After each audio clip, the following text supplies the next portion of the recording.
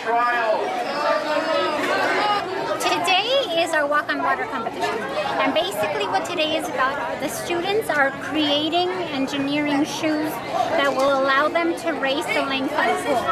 Everything we do through MESA is to get students to think about math, science, and engineering as a college degree. So again, today they were given some specific rules that they could and could not do. And the whole point of it is to get to the end of the pool in the fastest time. While building the shoes, they're using math concepts, they're using science concepts, they're solving open-ended problems, which is what engineers do on a regular basis, and they work in teams to do that. That's when we go into the school sites, that's what we talk about. We talk about the teamwork, like I said, the budget.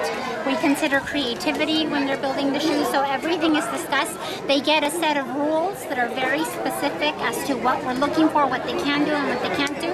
And from outside of that, they can kind of just use their brain and go wherever they want with it. Is it simply a matter of time, or I mean, they get 2 heats, so each team gets to go 2 times, and it's the fastest. We take the fastest time of each of those 2 heats, and the fastest overall is the first place, second place, and then third place.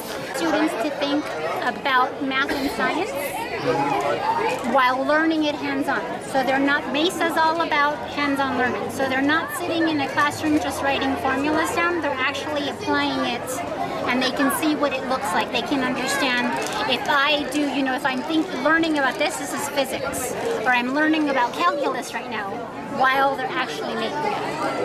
They get basic materials. So we offer them foam and tape. And then from there, they have $40 to come up with the rest of the materials that will allow them to race to the pole. So in it, they have to consider their weights, what's going to hold their weights, because there's one walker who's on the shoes.